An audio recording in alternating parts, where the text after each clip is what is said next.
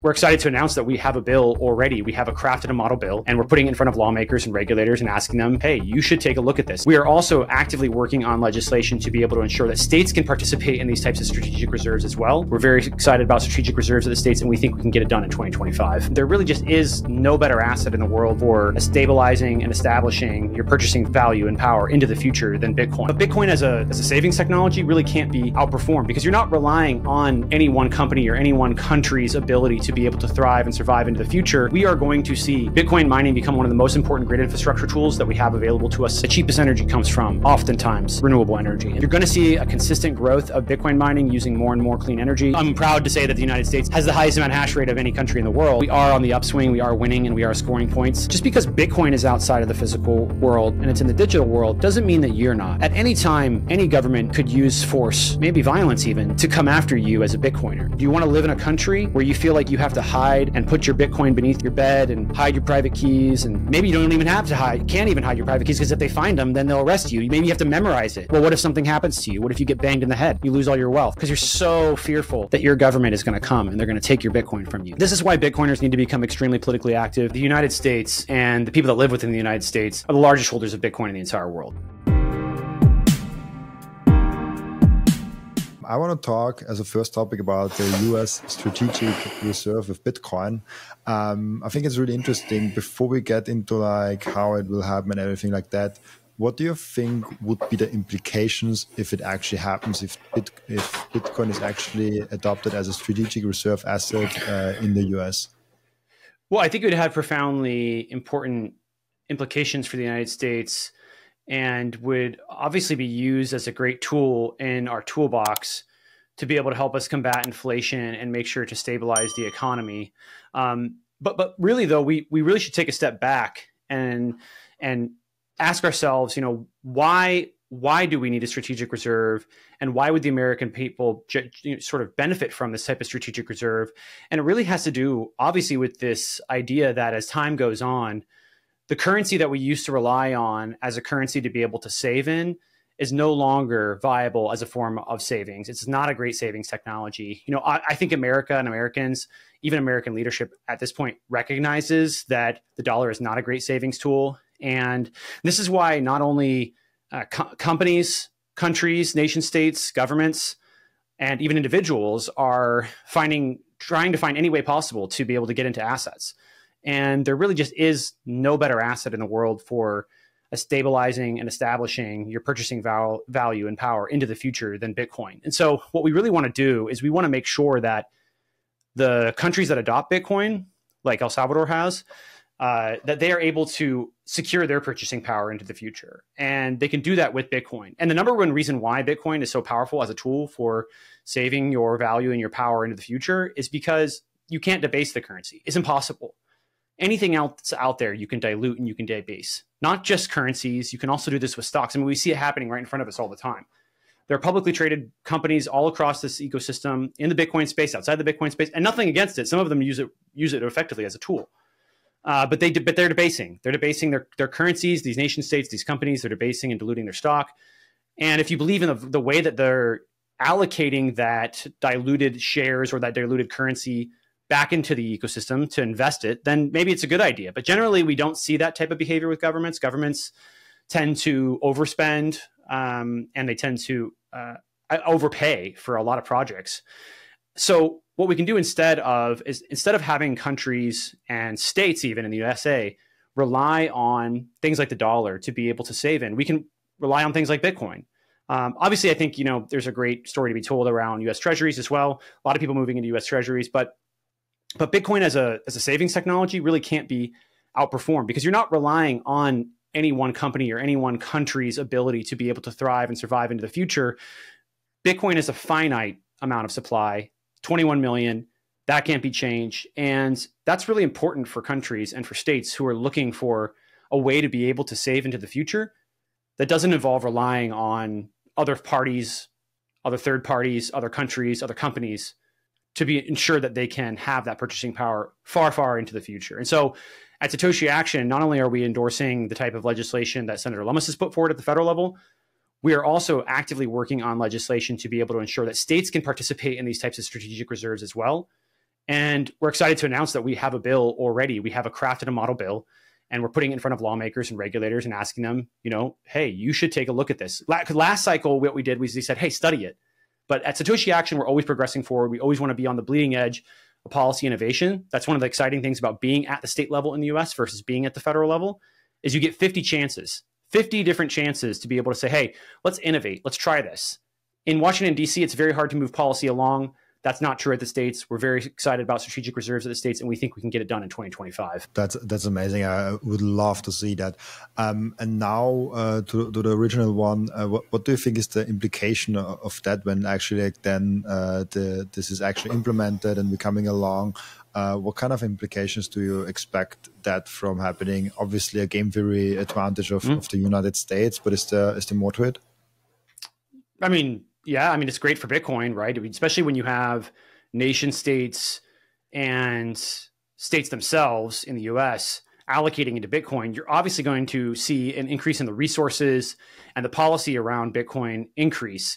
And we might start to see policies that specifically target Bitcoin in a positive way, instead of seeing these broad-ranging bills, which sort of mix Bitcoin and crypto all in together, which I understand why they want to do comprehensive legislation. But at the end of the day, Bitcoin is very much a unique technology. It is out on its own completely. There is no other crypto technology that is going to have the societal, economic, or energy impacts that Bitcoin will. Specifically on the Bitcoin mining front, we are going to see Bitcoin mining become one of the most important grid infrastructure tools that we have available to us ever. Batteries are great. I like batteries. A lot of Bitcoiners don't like batteries. They don't like renewable energy. I'm a big fan of renewable energy. I think that renewable energy is very affordable. I think we're going to have a Dyson sphere in the future, and that involves a lot of solar panels, a lot of windmills. We're capturing the energy that is already available to us and is always continuously available no matter what. We're never going to run out of renewable energy. And so, in my opinion, I think it's really important to make sure that our country can benefit from the opportunities that Bitcoin mining can provide. And Bitcoin mining is this extremely powerful technology for monetizing excess energy, for balancing the grid, for enhancing renewables. It's almost like the perfect tool for renewable energy companies, because whenever you build a renewable energy facility, whether that be wind and solar, and we're talking about variable renewable energy here, of course, not hydro, but whenever you build wind and solar plants, you need to have someone who's going to buy that energy, because it's going to be made or wasted either way. It's not like a gas plant where you can turn it on and off and save your fuel, and that's sort of like a cost savings, cost avoidance. Wind and solar create excess energy all the time that goes to waste. And Bitcoin mining is this extremely valuable grid balancing technology and renewable energy enhancing technology that can come in and buy up every single amount of wasted energy that wind and solar provide. And that is, an industry term in the wind and solar space is called curtailed energy. So anytime you see excess energy from wind and solar get generated, or doesn't get generated because it doesn't have a buyer and it gets wasted, they call that curtailed energy. And it's wild. The amount of curtailed energy that's going on across this planet is insane. So let's say California alone. California, they have a grid operator there called CAISO. California's an independent system operator. And they actually track the amount of curtailment that takes place from wind and solar in the state. They are currently on track to curtail more energy by 2030 than the bottom 36 nations combined. And that's just one state. It's one place on the planet. When we have wind and solar generation being built all across the world has this same exact problem. I was actually speaking to some renewable energy generators in another country recently, and they curtail as much as 30% of their energy. It's an incredible amount of curtailment, incredible amount of waste. And so things like a Bitcoin strategic reserve, I think, are really valuable, because I think at the end of the day, once governments really start to hold Bitcoin, they're going to care a lot more about other types of Bitcoin policies, including how we can unlock Bitcoin mining in this country as a technology to enhance our energy systems. I love that a lot. Do you think that America will be the first major country to actually embrace Bitcoin in a good way? Obviously, El Salvador, there's Bhutan, there are small countries, but America, that would be a major country. I also think about maybe Germany, probably not, but Germany would be a major country. Argentina, Brazil, one of those. So Let's be clear here that the United States and the people that live within the United States are the largest holders of Bitcoin in the entire world. There are more Americans that hold Bitcoin in large amounts than any other place in the entire planet. The United States itself is one of the largest holders of Bitcoin in the entire world already. Obviously, that's through confiscation, but they still hold quite a bit of Bitcoin. Hopefully, we can convert that type of Bitcoin that they hold into a strategic reserve. But at the end of the day, the US is already far out and ahead on Bitcoin. Now, we could always be doing much, much better. We're fighting battles still left and right. There's going to be a big fight in Texas where the lieutenant governor is coming out strongly against Bitcoin mining. There's going to be a huge amount of work that's going to have to go into combating that pushback on Bitcoin mining. But lawmakers are already starting to care, and lawmakers on both sides of the aisle are starting to care. And we see, not only do we see Republicans who are way out ahead on this issue right now, but we see a lot of Democrats coming around as well. And there's going to be a lot of exciting news in 2025. And even before then, there's going to be some news that you'll see that I know that's coming around the corner, where makes it more apparent that this is a bipartisan technology that unifies across party lines. Now, there will be differences. Democrats will want to enhance clean energy with Bitcoin mining and reduce the usage of Bitcoin mining around coal plants. And Republicans are going to want to see all the above. They're going to want to see Bitcoin mining use coal plants, use gas plants, use renewable energy. And those are the fights that I'm looking forward to, because those are the real substantive fights, not whether we should or shouldn't do Bitcoin. That's where we are right now. We need to get away from whether or not we should or shouldn't do Bitcoin and start migrating to an environment where we talk about how we're going to do Bitcoin. And that migration you see happening within like a year or something like that. So right now it's still like... No, it's happening right now. Bitcoin. Yeah, it's happening right now. I love that. Really cool. Within the United States, there's all like states on the states level. I thought about maybe it's interesting to think about the different states as they're really big also.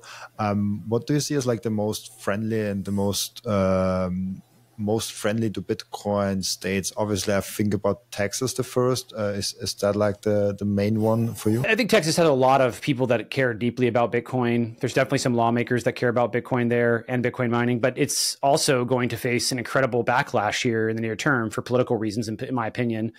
And there's going to be a big push to limit the ability for Bitcoin mining to participate in grid balancing programs. That is not because Bitcoin mining is not good at balancing the grid. In fact, it's because Bitcoin mining is so good at balancing the grid that the competitors in Texas don't want to see it continue to succeed. And so they're using the long arm of the government there to limit the access for Bitcoin mining to that grid system.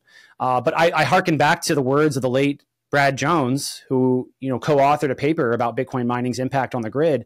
And in that paper, we both clearly outlined the benefits of Bitcoin mining, not only for the Texas grid, but also for energy systems writ large. So in my opinion, there will be this big fight in Texas. I think it will ultimately not go as bad as it could, but there's going to be some body damage done for sure. Now, across the country, there are states looking to embrace Bitcoin at increasing rates. We see states like Montana and states like Oklahoma, as well as Louisiana, doing a lot to be able to embrace this technology. I would put Georgia in that list too. A lot of great Bitcoin mining stuff going on in Georgia.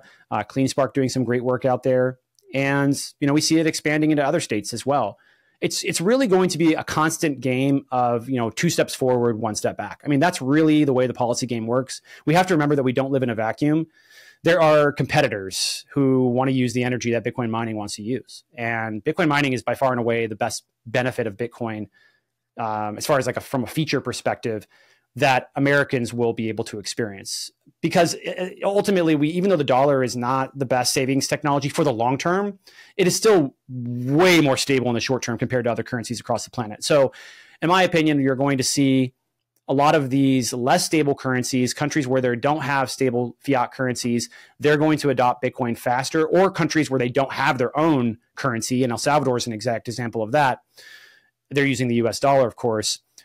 I think those are the countries where you're going to see more of a monetary payment system story be told. And then in countries that are huge energy rich nations, like the United States, like Russia, like China, like India, other countries as well, you're going to see this mass adoption. You can put the Middle East in there. There's some parts of the Middle East I would certainly put in there. You're going to see mass adoption of Bitcoin mining. And so, but as that adoption takes place, you're going to see these 2 steps forward, 1 step back, 2 steps forward on grid balancing, enhancing renewables. And then what's going to happen is competitors in that space, whether they be generators, whether they be the battery companies, are going to say, hey, well, we don't really necessarily like all this Bitcoin mining coming in here and eating up our lunch, eating our revenues up. Let's push back on them the only way that we can. We can't beat them in the free market, so we're going to use government to do that. And that's happening right now in Texas, and it's definitely going to happen across the world as Bitcoin mining continues to prove to be one of the most important grid balancing technologies and energy enhancing technologies that we have available to us. I never thought about batteries being a competitor with Bitcoin mining, but it's very logical actually. That's a fascinating. Never thought about it that way. In my opinion, I think battery companies and Bitcoin mining can collaborate, but they're not there yet. They don't see it that way.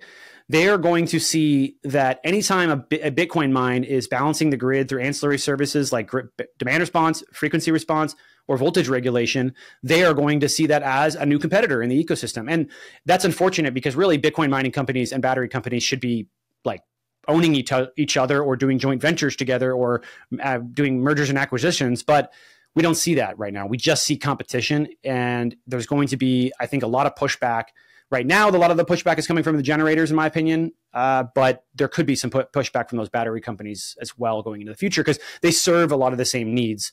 They serve a lot of those grid balancing needs. Now, batteries can do something that no other technology can, which is they can store actual real energy and deploy that energy at a different time in the day. Now, Bitcoin miners can only shave off their load and then allow the energy to be used by a different load, but they cannot hold the load and then release it at a later time. So batteries will always have that as a competitive advantage in a space, and Bitcoin will never be able to take that away from the battery ecosystem.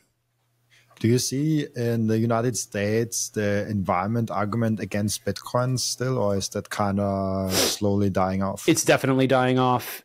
It's definitely on its way down. Now, like I said, 2 steps forward, 1 step back. We will see a lot of progress, I think, in the next year to 2 years, but there's a possibility that we, make steps backwards at times. There has been so much good work that has come out. I'm proud to say that we at Satoshi Action have released a body of peer-reviewed research papers, and one in particular was in a top 2% journal, so high-impact journal, ones that actually really make a big difference. And we're just getting started with our research. And so there are others in the space too, though. There are other companies, other groups, other nonprofits, other universities that are working to advance research, particularly peer-reviewed research in this space. I think that's critical for combating some of this FUD, some of this really what I would call misinformation around Bitcoin mining. Yes, Bitcoin mining can be used to mine off of a coal plant. That's true. Bitcoin mining could be used to cause grid problems. But that's not what people are trying to do today. Today, people are trying to balance the grid. They're trying to be a participant in the grid, and they're trying to mine off some of the cleanest energy they possibly can. And the reason why is because at times, it's not even just because they have a mission to do good to the environment. They also want the cheapest energy, and the cheapest energy comes from oftentimes renewable energy. And so you're going to see a consistent growth of Bitcoin mining using more and more clean energy. Loving the growth of nuclear right now. We're seeing an explosion of nuclear because of the AI demands. I consider nuclear also to be a form of clean energy. And I think that that argument is going to be made more and more and more, not just by us, but it's also going to be made by those at Google and Amazon, right, who have all these resources to dump into purchasing and acquiring and developing those nuclear facilities. But ultimately, there will be consistent misinformation around Bitcoin and Bitcoin mining. It's never going to go away, but we are on the upswing. We are winning and we are scoring points. And I think we're going to continue to do that as time goes on. And we're going to start converting more of those people who were skeptics to be believers. As this, we are right now recording, I think like 2-3 weeks out of the election. And this will probably be published probably 1 week or 1.5 weeks before the election. We kind of have to touch on this a little bit. Even though it's almost too big of a topic for my senses as the elections. What do you expect whether Trump or Harris will become the next president of the United States? Has this any impact in a major way on what you are doing with the Satoshi Action Fund, with everything that you are doing and involved, and what you expect also in 2025? How much of an impact has the question of who of those two people will be president? So there's clearly going to be big impacts. I think either way Bitcoin goes up. In a Trump administration, you're going to probably see the removal of Gary Gensler. That might also happen in a Harris administration as well, but more forcefully, more likely in a Trump administration. And you're probably going to see a little less concern from the federal government around the energy consumption, the energy usage of Bitcoin mining. But regardless of who wins, Trump or Harris, pretty much everybody, because it's divided, right? You got a lot of people saying could go either way. Obviously, Polymarket, it's way out pushing for Trump. In my opinion, I think Polymarket is a little bit skewed. I'm not saying they're wrong. I just think that Polymarket is made up of probably predominantly men, young men, because young men have a much higher propensity to gamble and to be into the crypto space. And so they're much more likely to believe that Trump is going to win. It's obvious. We look at the demographics. Even the Harris campaign has admitted that they have a problem with young men right now. So I would say that Polymarket is way skewed. Again, they could be correct directionally, but I think it's a little sort of out of pocket, I think, to predict that what is it, like 60, it's like 60-40 right now. I think that Trump is likelihood of winning. But at the polls, it's a dead match. It's a dead even all across the country. So, but the one thing that's not dead even, the one thing that's pretty well agreed upon on both sides of the aisle is that there's going to be a gridlock in Congress. You're going to likely see the Senate flip to Republicans, and you're going to likely see the House flip to Democrats, which means that when Congress is divided, you're probably not going to see any activity take place. And if it does take place, it's going to be around things that there's a broad consensus, maybe stable coins at best. And that's, I think, being hopeful. But definitely we're not going to see any comprehensive Bitcoin or crypto language pass through the House and the Senate and get signed by the president. It's very unlikely. And that means that state work, the work that we're doing at Satoshi Action, is so much more important than ever before, because we can continue to drive forward Bitcoin policy, innovative Bitcoin policies that advance renewable energy, that advance Bitcoin mining, that advance balancing the grid, that help to bank the unbanked, that help states to be able to acquire Bitcoin. These are all things that we are working on at Satoshi Action. These are all things that we can get across the finish line in 2025 and beyond. These are not things that are probably going to happen in DC. Now, I thoughts and prayers to my friends in Washington, DC, who are going to have to suffer through the next 2, maybe 4 years of gridlock. But, keep up the fight, because once we get a lot of these wins at the state level, the states are going to lead. And I've said this before, the states will lead. They have led, they'll continue to lead. And then ultimately Washington, D.C. will follow the actions of those states. And this is not something new to Bitcoin. This is something that's been around for a long time. This is a strategy that's been around for decades, really. You can see it through the cannabis industry, how effectively they use the strategy. Go state by state by state, get so many states on your side, you basically force the hand of Washington, D.C. And that's what's happening right now in the cannabis industry. That is what's going to happen in the Bitcoin industry. We're already well on our way, with 4 states having passed pro-Bitcoin legislation, including protections for self-custody, protections for node running, protections for Bitcoin mining, for protections for peer-to-peer transactions. These are all things that are happening at the state level. And I believe ultimately, once we pass through this gridlock, we will see these things pass into law in Washington, D.C.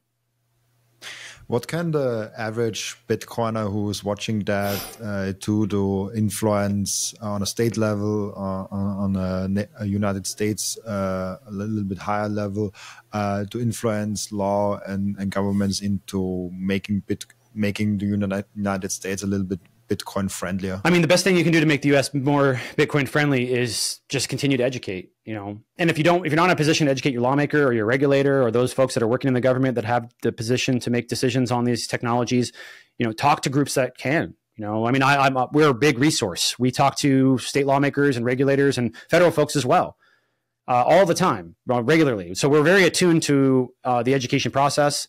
We've spoke to Republicans and Democrats, both sides of the aisle, everybody in between as well. And we've been able to pitch a compelling story around Bitcoin because the things that we say about Bitcoin are true.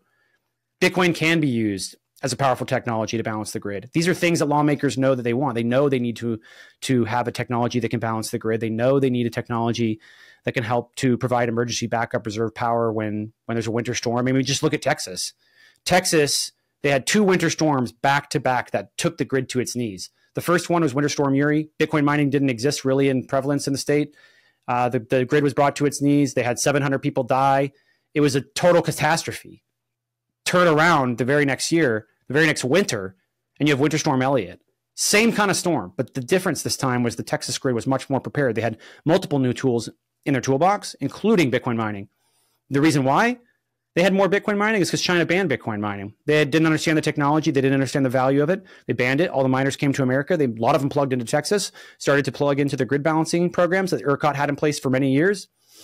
And when that winter storm hit, when Winter Storm Elliott hit, they shut off their power in the middle of an emergency when everyone else is trying to turn up their heat, trying to keep their homes warm, trying to keep the hospitals running. The Bitcoin miners shut down and returned roughly 1.7 gigawatts of power back to that grid. Now, 1.7 gigawatts, to put that in context, it's an incredible amount of power. It's non-trivial. It is enough power to heat 1.7 million small homes. It's enough power to energize 320 large hospitals. So right in the middle of this emergency, Bitcoin mining is there providing that service. And that is a service that state lawmakers, regulators, federal elected officials across the world, in America, they all know that they need these types of technologies. And Bitcoin mining is proving that it can be one of the best at balancing the grid and making sure that we have emergency reserve backup systems. So if you want, again, these are the compelling stories we talk to lawmakers about. If you want to see your lawmaker, your regulator in your country, your state be pro-Bitcoin, you need to tell them compelling stories about what Bitcoin can do that is important to them, not important to you. I mean, that's fine if you want to tell them why you were trying. And I will say it is helpful to tell lawmakers why you were drawn to the technology. What is it about Bitcoin that you love? But sometimes you don't have enough time to talk about what you love, and you only have enough time to talk about what they might love about Bitcoin. And lawmakers across this country care about the grid. It's a big issue right now. They're looking for new ways. They're looking for innovative solutions. They also care about stabilizing the economy and providing other tools in the toolbox to be able to combat inflation and preserve the purchasing power of states in the US and the country. They also want to see rural jobs be created. And Bitcoin mining creates plenty of rural jobs. Now, it's not a mega job creator, but at the end of the day, 100 jobs in a city of 1,000 or a town of 1,000, that's a huge amount of jobs for that, what probably was a dying city or dying town. So these are things, again, these are compelling stories that Bitcoin can do, will do, and lawmakers will react to them in a positive way if you can present them in that way. You know, stay away from ideology, stay away from Bitcoin versus crypto. It really doesn't matter when you're talking about what Bitcoin can do, because only Bitcoin really at scale can do any of these things. Sure, there's others out there that have copied the code. They look similar in design, but they don't have the liquidity. They're not worth $1.3 trillion. They're not going to be trusted. They don't have the track record. They don't have the level of decentralization that Bitcoin has. So you don't really need to worry about Bitcoin versus crypto when you're talking about what Bitcoin can do. And, you know, of course, it's fine if you have a lawmaker who asks. We sometimes do. And we have more of this happening, which is exciting. More lawmakers are saying, well, I think Bitcoin is a little different than crypto. I heard that recently from a Democrat. I was very excited. And so they're starting to pay attention, and things are starting to change. And that's because groups like Satoshi Action, but of course other groups as well, are out there educating lawmakers and regulators. To date, we've over educated, I think, educated and engaged at least 2,000 lawmakers. So it's an incredible amount of lawmakers. That includes all 535 members of Congress who we hand-delivered Bitcoin books to. We hand-delivered multiple Bitcoin books to every single member of Congress. Yes, our calves were very sore at the end of the day. If you watch or listen to my podcast on a regular basis, I guess you already bought some Bitcoin. And now the most important step is to keep the Bitcoin. Keep them secure in a hardware wallet. My personal recommendation for hardware wallet is the BitBox. It's super secure. It's simple to set up. It's also a perfect gift for a friend who has still their Bitcoin on an exchange. And you can get a 5% discount with the code Robin at the checkout. Visit bitbox.swiss/Robin to get your BitBox. And the next step is to really level up your sovereignty as an individual. You have to have the most secure self-custody setup. You have to secure your own devices. You have to protect your privacy. You have to set up an inheritance plan. And depending on where you live, you even want to have a plan B, a citizenship where you can move in case something goes really, really wrong. And through all those steps, the Bitcoin way is guiding you through step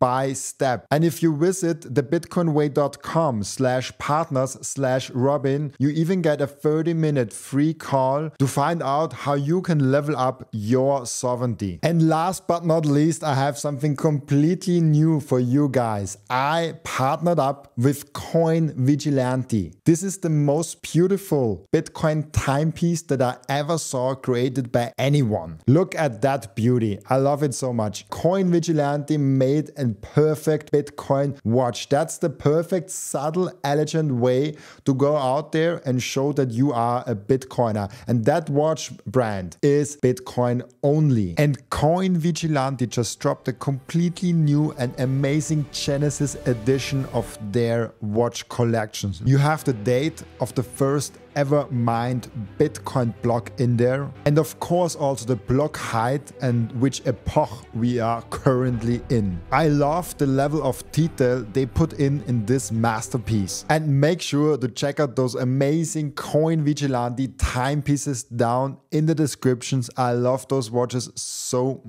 much. Yeah, I can imagine. Yeah. How big of an impact is it when a potential presidential candidate as Trump comes out and goes to Bitcoin conferences and says like, oh, we have to mine all the Bitcoin in America, which is absurd, but I think it sends an interesting signal. What impact does that do for the law? Is that making things easier immediately, or is it more like, oh yeah, he talks about it, maybe it will be in the long term better than if he gets elected? So yeah, I mean, listen, we're never going to mine all the Bitcoin in the United States. I love it. I love it in sentiment, right? You know, I love the sort of like the ethos of it. But at the end of the day, that would be a bad idea.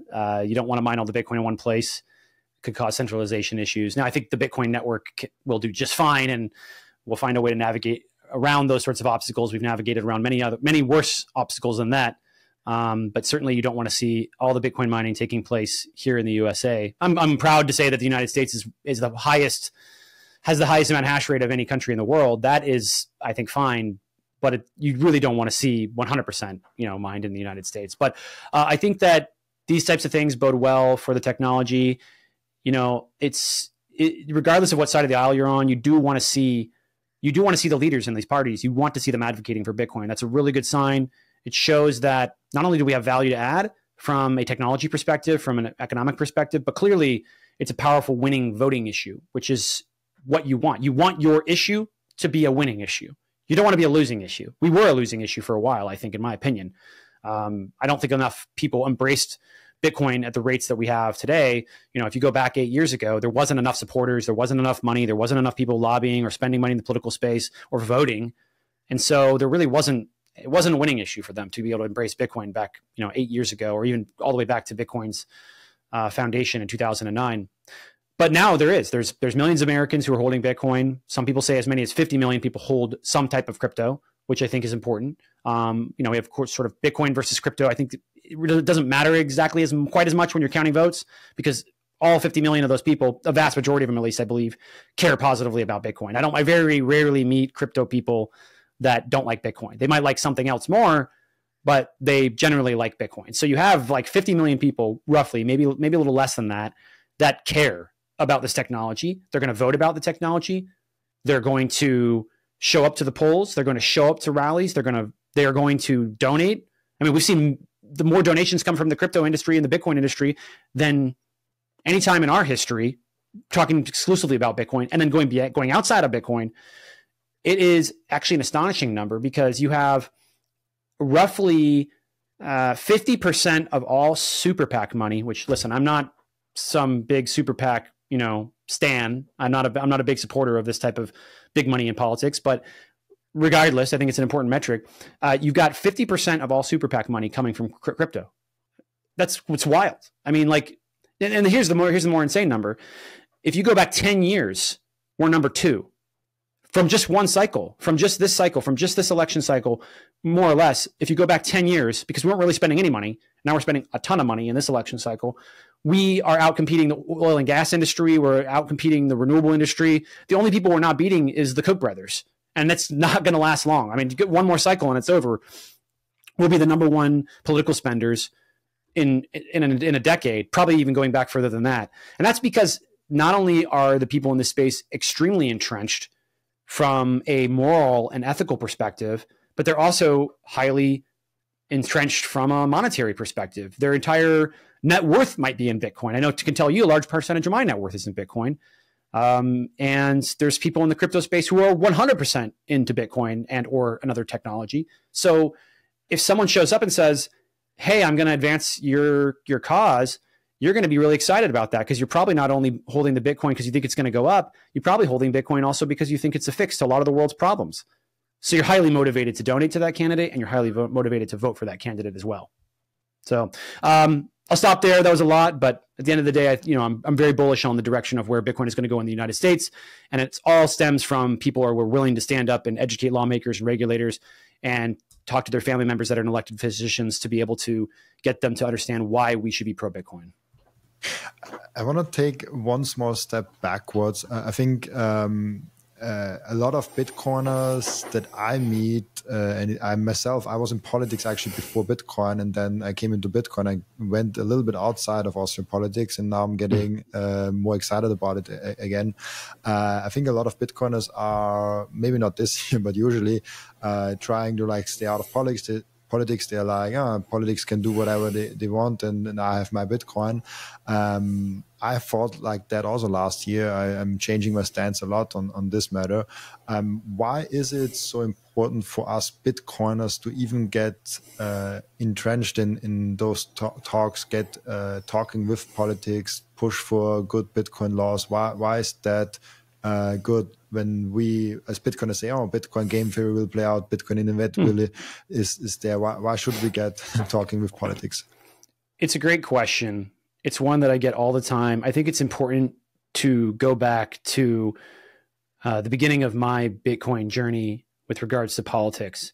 I was in the same boat as everyone else. Bitcoin's outside of government. Bitcoin's outside of politics. And this is coming from someone who spent a lot of time, involved in the political space and also monitoring quite heavily, growing up in a very politically engaged family. But I thought for some time Bitcoin's outside this. But then one of the things that dawned on me as I was experiencing the shutdowns like everybody else was like, you could have your Bitcoin and that's great. But just because Bitcoin is outside of the physical world and it's in the digital world doesn't mean that you're not. And at any time, any government could use force, maybe violence even, to come after you as a Bitcoiner. And so you have to ask yourself, do you want to live in a world? Do you want to live in a country where you feel like you have to hide and put your Bitcoin beneath your bed and hide your private keys, and maybe you don't even have to hide, can't even hide your private keys, because if they find them, then they'll arrest you. Maybe you have to memorize it. Well, what if something happens to you? What if you get banged in the head? You lose all your wealth because you're so fearful that your government is going to come and they're going to take your Bitcoin from you. That is not a world that I want to live in. I don't think that's a world that anybody wants to live in. And so if you don't want to live in that world, if you want to live in a world where governments embrace Bitcoin, they embrace the technology like El Salvador, and they advance the technology and protect Bitcoiners, and they protect the usage of Bitcoin, then you should want to see Bitcoiners like myself and others get highly politically engaged and start pushing for Bitcoin rights, protections of the right to self-custody, the right to mine, the right to use a node, the right to peer-to-peer transactions. Of course, these are things that should naturally be protected, but unfortunately, we need to be able to regulate and create rules around what the government can do, because if we don't, they will. They will come take your Bitcoin. They will tax your Bitcoin. They will tax your Bitcoin mining revenue to death. They will, because at the end of the day, they're going to see that as a soft target. So we need to create protections for this technology as quickly as we can and as sustainably as we can to ensure that we can live and know that we live in a country that embraces the technology, and we don't have to worry about choosing between hiding underneath of the shadows or fleeing to another country. Sure, you want to flee? Do you want to uproot your entire family and flee? I mean, you're 26. I'm 36. I have a family. I have a house. My mother-in-law lives with me. Like my kid just starting to get good grades in school. Their things are going well. Why would I want to flee this country just so I can hold my Bitcoin? Maybe some people would choose not to hold their Bitcoin because they don't want to have to flee the country. Also don't want that outcome. So this is why Bitcoiners need to become extremely politically active. I'll go back to a couple of quotes. I have these really great quotes out there around why you should be politically engaged, and I'll paraphrase them, of course. But one is, you might not like politics. You might not even be interested in politics, but politics is interested in you. Government is interested in you.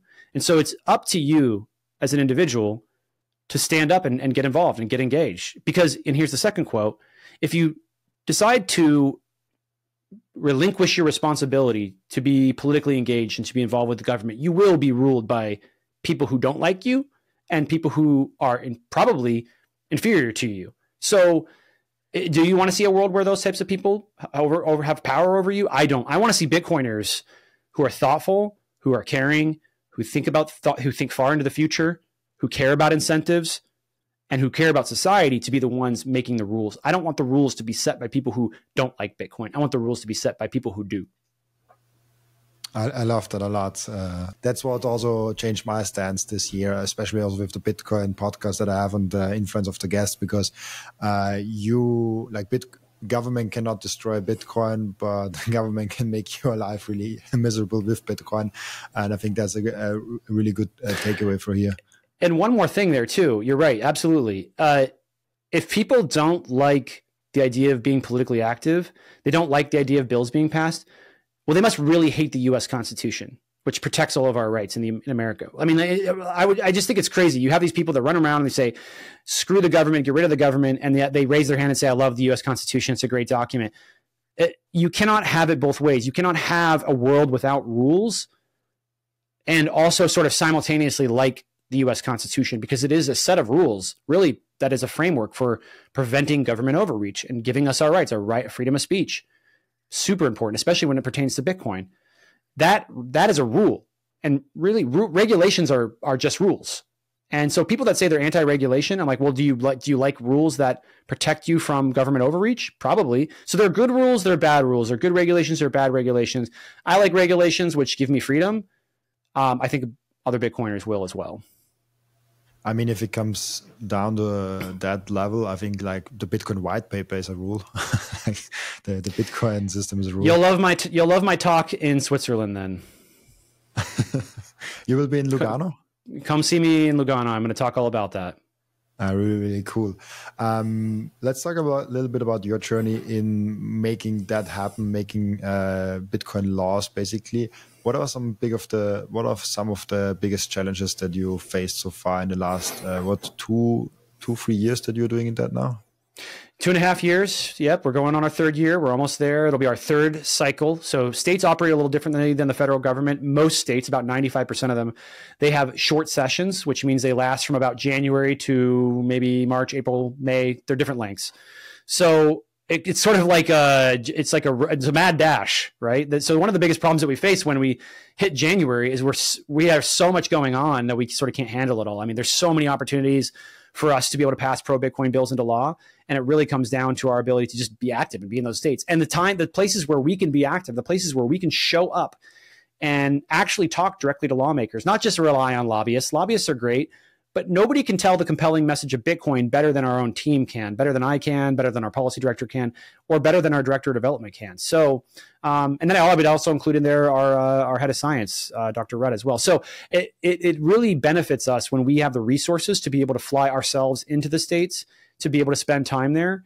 Obviously, that's time spent away from family, that's time spent on the road, but it is very much worth it because we're able to secure these huge wins for Bitcoin. But every time you go, if you go look at any state we've passed a law in, we spent a lot of time in that state, and or we worked directly with really great groups. There's really great groups on the ground in a lot of these states. You got the Frontier Institute in Montana. You've got the Oklahoma Bitcoin Association in Oklahoma. And you've also got the Idaho Freedom Foundation in Idaho. You've got the Beacon Center in Tennessee. You've got a lot of these really great, what I call center-right think tanks in those states. There's, of course, center-left think tanks in other states as well. But they have embraced Bitcoin in a great way. And that's resulted in very positive outcomes because, like I said, if you support Bitcoin and you care about Bitcoin a lot and you go like myself or you go like my team and you advocate for Bitcoin, the message that you're going to sell to those lawmakers is going to be much more compelling. The message that a lobbyist tells, listen, we've had great lobbyists before that have helped us. But they're hired guns, right? They're just there to help, get your bill passed. But they don't have as big of an incentive. In fact, sometimes lobbyists have an incentive to not get things done because then you can keep paying them, for cycle after cycle. I don't think we work with lobbyists like that. We have great lobbyists that work hard to get things done. But there is a small incentive to say, why pass it this year? Why not work together again next year? And we can keep things going. For us, to be honest, we will always keep coming back because we have new ideas, new cutting edge, innovative policy solutions. But my point is that when you have these groups which have adopted Bitcoin and embraced Bitcoin, they are like super powered lobbyists. They're basically an extension of the Bitcoin ecosystem, and they can tell the compelling story as well. So a big thing for us at Satoshi Action, and if you're a group listening, please reach out. If you're a politically active group, especially at a state level, and you care a lot about Bitcoin and you're going to make it a part of your mission to get it across the finish line, you should reach out to us because we can help you get these things done.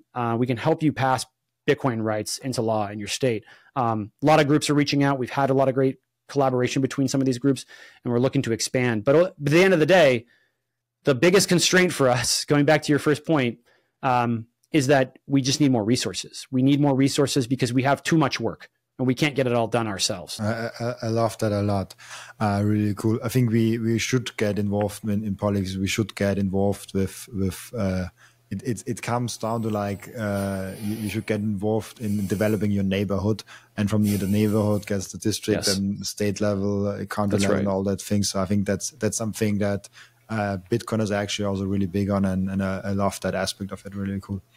One last question before we come to the end routine of our podcast is, when this strategic reserve asset Bitcoin is actually adopted with the states, could that kind of strengthen and maybe even survive or like rescue the US dollar? Is that something that you're looking at when Bitcoin will be then backed, or US dollar will be backed by Bitcoin? That's great. I love this. This is this mental exercise of looking into the future on where Bitcoin and the US dollar collide. In my opinion, I believe that Bitcoin and the US dollar will exist into the future together simultaneously for some time. I think that a lot of governments and a lot of currencies around the world will convert to either Bitcoin or the dollar, and maybe both. The reason being is because the dollar is very stable in the short term.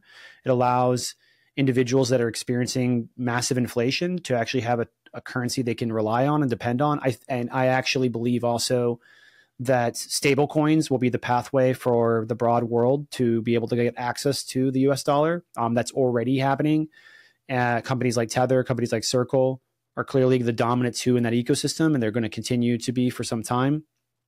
I mean, Tether's already holds like more US treasuries than many nations combined. So that is going to be how the dollar expands. And I think that's how the dollar maintains a lot of its stability. You know, you need growth in users is really valuable. And the US dollar already has a lot of access to the global markets. I think that stablecoins will just help the US dollar penetrate a little bit deeper into the hands of the individual. Now, at the same time, I think Bitcoin will also, and I think people call this a bar barrel theory or something like that, where it's like both ends are, you know, sort of heavy. In the middle, everything gets destroyed, or it's flat. And I think that Bitcoin will be the prominent long-term savings technology that people will use. I also think that my theory around the impact of Bitcoin directly on the dollar, like here and at home, is that Bitcoin will become, especially once stable, it's not stable yet, but in the next 10, 15 years, we're going to see a lot more stability out of Bitcoin. And when it's a lot more stable, it will be a very, very accurate measuring device for how much monetary debasement is taking place, because it will react almost instantaneously to that type of debasement. It has in the past. I think that will actually increase once it becomes more stable. That will become more prevalent and more obvious, because there will only be that one major activity of monetary debasement that really sort of sets it off.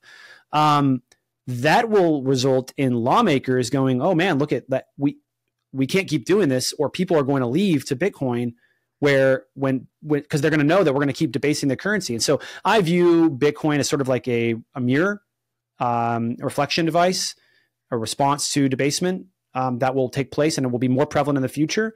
And so it will act as more of like a check and balance against runaway monetary debasement. I don't think we're ever going to, in my lifetime, be rid of flexible currencies.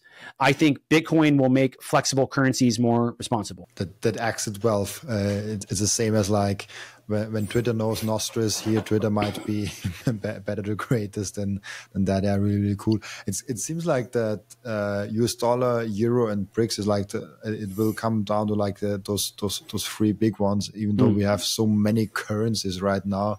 But with stable coins and all those things, it doesn't, like, I think we don't need that many currency at all. It's like there will be 3-4 big ones. No, the US dollar is like 90% of the global market. So I don't think the US dollar is going anywhere anytime soon. I think people like to pretend, and there's efforts underway all the time to subvert the US dollar and have BRICS or have something else, or the yen come through. I just don't really believe this idea that the world is going to trust China with their monetary policy and the way that they treat their currency. I don't think they're going to trust that more than the American system. I could be wrong, but that's I stand on that. Really cool. Perfect. Then let's come to the end routine. I switched the end routine up today a little bit as I want to try a new form of it. What advice do you generally have for the average Bitcoiner? Oh, that's a great question. My advice is, if you're new to Bitcoin, Learn about Bitcoin as quietly as you possibly can, because your opinions of Bitcoin will radically change over the next 4 years. When I found Bitcoin in 2017, I had many opinions and many thoughts. Ultimately, many of them were destroyed or proven to be incorrect. And it's always best to learn and make mistakes quietly. My second one would be, I would say, do everything you can to educate those around you. I mean, listen, don't be the annoying one at the kitchen table when no one wants to hear about it, but just arm yourself with enough information, or arm yourself with enough resources from organizations like Satoshi Action or others in the space, so that when the questions come up, when the conversation does happen, that you're there and you're ready, you're sharp, you're ready to go. But don't be like pestering people. But what's going to happen is Bitcoin's going to go up. This always happens. All the haters, all the doubters, when Bitcoin goes up, then they're going to ask questions, and you're going to be ready because you've been studying and researching, and also have access to great tools. We have some tools on our website. You're welcome to share them. There are many other great tools out there, better than ours is even as well, where I wouldn't say that's our best feature, but we definitely do have some resources. And we are also, if you meet a lawmaker who reaches out to you and they want to learn more about the technology, we are more than happy to do the education for you, given that that's sort of our specialty. Really cool. Thank you so much. We have the end routine also, the last one, where the previous guest is asking a question for the next guest without knowing who the next guest actually is. It's an interesting one, especially for you. Assuming we all live within a Bitcoin standard already and you have achieved financial freedom, how would you choose to spend your time? Assuming we achieve financial freedom and we're in a Bitcoin standard, how would I choose to use my time? I mean, I don't think I would change too much. I mean, I've been doing Bitcoin for 7 years. I don't see myself doing anything different going into the future. You know, there may be some different ways that I approach the technology, but I couldn't be doing anything different. I wouldn't do anything different. I'm very happy with where I am, with what I'm doing. It's been an honor to advocate for Bitcoin and to secure so many great wins for the technology in such a short period of time. And, we're on the edge of the frontier. So why would I want to be doing anything else with my time? Absolutely. Thank you so much, Dennis, for being on. Before I let you go, where can people find you, the website of what you're doing? Yeah, you can go to satoshiaction.io. And then if you want to reach out to us, you can email me or any of my team. You just use our first name, put satoshiaction.io in the email. Also, if you want to follow us on Twitter, we've got our Satoshi Act Fund handle. We've also got my handle, which is Dennis_Porter_, or you can just put Dennis Porter at the top on Twitter. I'll probably show up. And I tend to read most of my DMs. So if you reach out, you'll likely get a response, unless, of course, it's not worth responding to. But any good faith effort, I try to respond to. Absolutely. Really cool. I feel like the not good faith one are usually bots. Really cool. Thank you so much for your time, Dennis. Also, thank you so much for everyone that is watching and listening, for joining us today. As always, I'll be back tomorrow with another episode. Bye-bye.